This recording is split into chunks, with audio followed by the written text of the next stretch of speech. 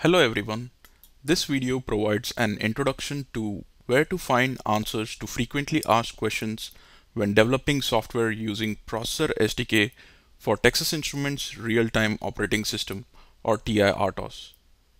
Processor SDK RTOS is a unified software development package that is designed to help users to quickly develop applications on TI processors using TI RTOS.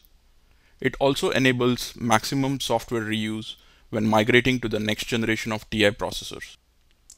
Let us start off by looking at the landing page for all the documentation that relates to this software package. You can locate this document by searching on ti.com under Developers Wiki and look for the topic Processor SDK RTOS Software Developers Guide. The first link that shows up in the results should take you to the landing page. The Developer's Guide offers a broad range of links to references that describe the setup, features, hardware, and software components that support application development using Processor SDK RTOS. Let us take a closer look at the Processor SDK RTOS Frequently Asked Questions section, which covers a range of topics based on recurring user queries that are posted on TI E2E forums. The purpose of the FAQ is to provide you with a quick and easy access to answers to commonly asked questions before posting a question on TI E2E forums.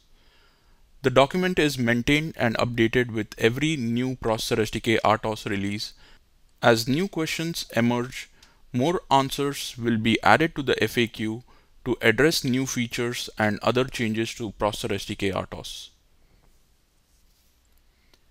The frequently asked questions or the FAQ is organized to cover all the functional areas of the SDK and is sequenced according to the order that a typical Processor SDK RTOS user will encounter each function during the development cycle. The first section of the FAQ talks about general support topics.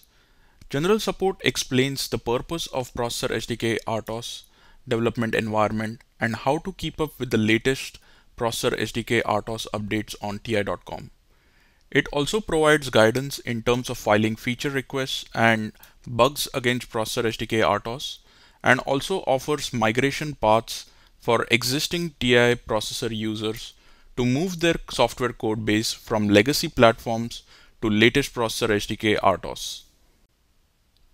Training and documentation provides links to key online training resources and software wikis for learning more about Processor SDK RTOS package.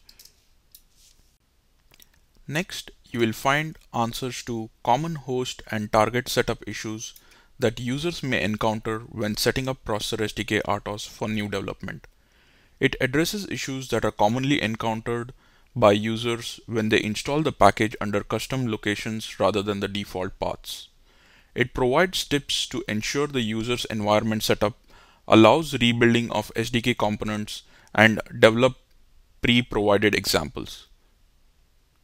For example, how to set up the Code Composer Studio environment so that Processor SDK RTOS components are discovered in CCS.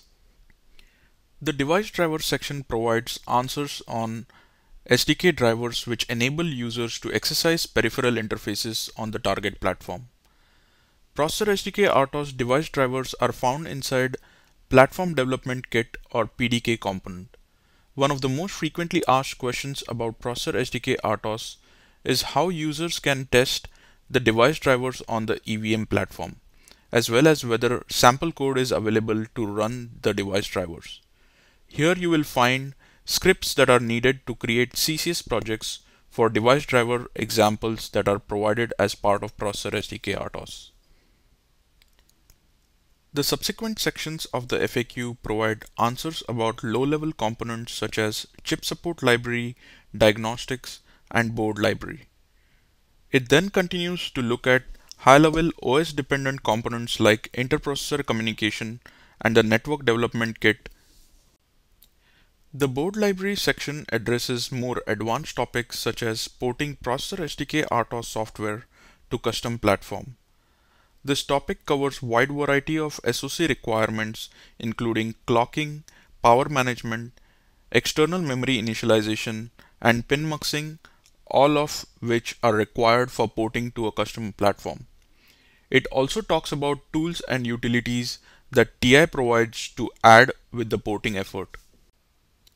We hope that the FAQ proves to be a valuable resource for your development while using Processor SDK RTOS. We greatly value your inputs, so please submit your comments and suggestions regarding how we can improve the Processor SDK RTOS FAQ on TI E2E forums. Thanks for your time.